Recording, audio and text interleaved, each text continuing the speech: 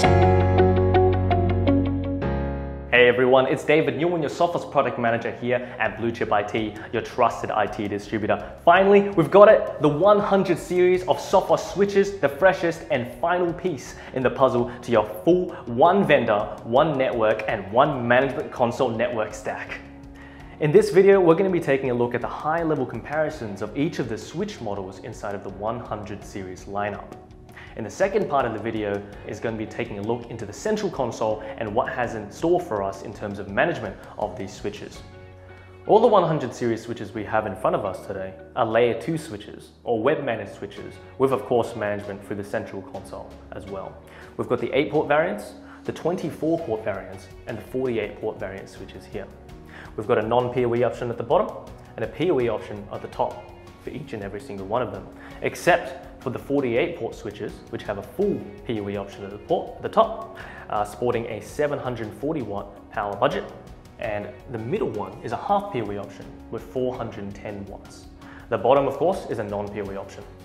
All of the 100 series switches today support PoE and PoE+. That's the standard 802.3 AF and AT standards.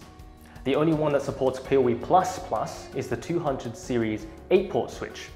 In the 100 series switch lineup, in terms of sizing, it's pretty obvious, but the 8-port models are a desktop mount, and the 24 and the 48-port models are rack mountable with rack mount ears included and attachable on the side.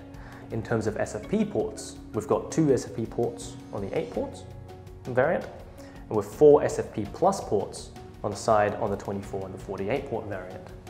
In terms of managing the switches, it's really easy using Sophos Central, the management console that Sophos provides their entire network infrastructure. There you can also manage your XGS firewalls, your APX, access points for example, and even all of your endpoint licenses such as InterceptX.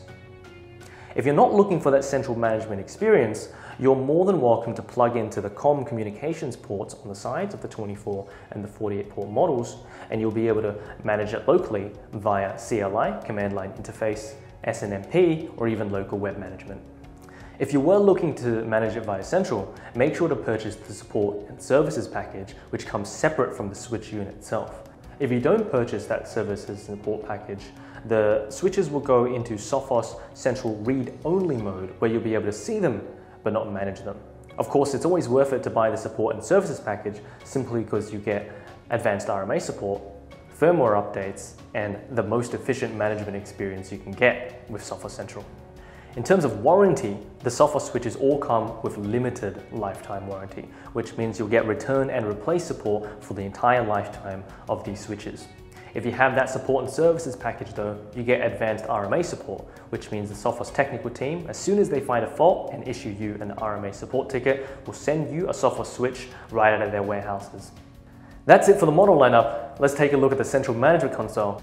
Adding a switch is nice and simple. It's just a matter of plugging it in, waiting a couple of seconds, putting the serial number in. Once you've registered, it will register. And as you can see here, I've got the 8-port switch PoE model. All we need to do now is basically have a quick look at what it looks like and basically give you some insight. From here, from the dashboard, you get some really good summary of the model, the MAC address, what ports are being accessed, the connection usage, what PoE injection watts you have. But as I said earlier, with the administrator being able to have visibility of all their switches, but also the ability to create and edit VLANs on the fly. But not only that, but makes it nice and simple for all your administrators. When a port is being registered and they want to know which port has access to which, you can modify it like I have done here to show you what is plugged in. From here, you can actually look at the flow controls and enable them and update them accordingly. And that will update that in milliseconds and give you the ability to diagnose these switches immediately if there is any concerns.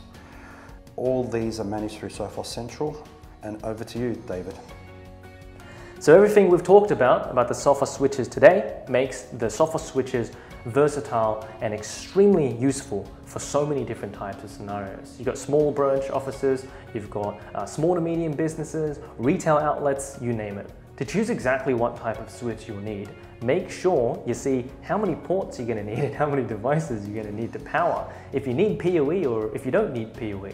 If you do need PoE, make sure to calculate the power usage of all of your devices, leaving some room for the future. This is the first of a few videos we're going to be releasing for Sophos, so courtesy of our friends over at Sophos, we've got some Apple AirPods in order to give away. Make sure you subscribe, like, and comment on what you think of the latest addition to synchronized security, and you could be in the running to win. Remember, if you're a Sophos partner and you're looking for your one-stop Sophos shop, contact sophos@bluechipit.com.au.